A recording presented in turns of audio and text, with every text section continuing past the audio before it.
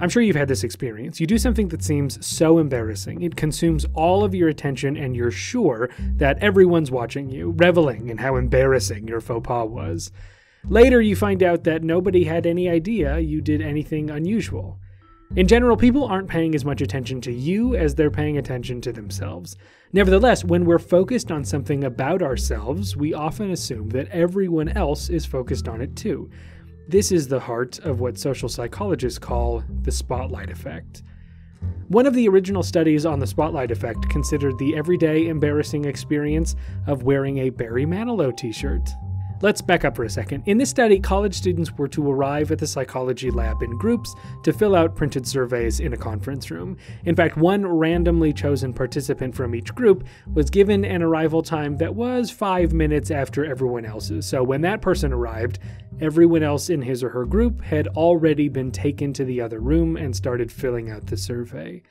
But when that person arrives, the experimenter says that he or she has to wear a t-shirt with an enormous picture of Barry Manilow's face on it. Manilow, the researchers assure us in their paper, is, quote, a musician who is not terribly popular among college students. In other words, everyone is embarrassed to wear this ridiculous t-shirt.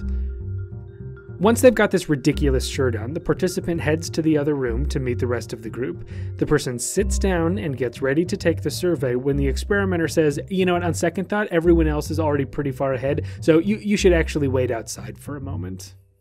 Okay, what is this all about? Well, it's at this point that the main participant answers the critical question. How many people in that room do you think would be able to tell you who is on your t-shirt? In other words, do you think anyone in that room noticed that you were wearing a t-shirt with an enormous photograph of Barry Manilow's face on it?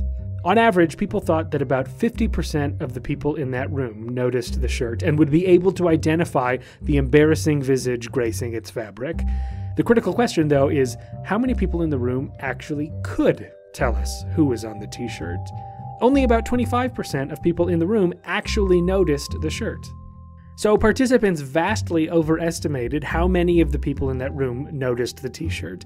If you put yourself in their shoes, or t-shirts rather, the judgment makes a lot of sense. If you were made to walk into a room wearing an embarrassing t-shirt, of course you'd think everyone noticed, but the reality is not nearly what we think it is.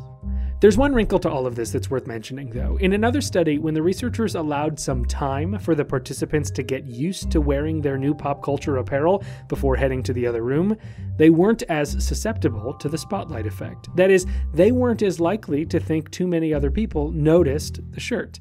This is important because it gives us insight into why the spotlight effect happens at all. It's because you assume everyone else will notice something about you when you're more focused on it. In other words, the spotlight feels like it's on you because you're focused on something, not because everyone else is.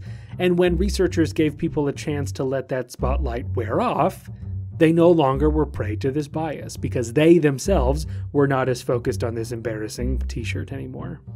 So when you catch yourself thinking that everyone else is paying attention to something you did, ask yourself, is it because I'm obsessing about it? The reality is that all those other people who you think are paying attention to you are actually concerned with their own behavior, and they think you're paying close attention to them. For more social psychology, subscribe to this YouTube channel, or go to beapeopleexpert.com and find new articles every week about psychological science.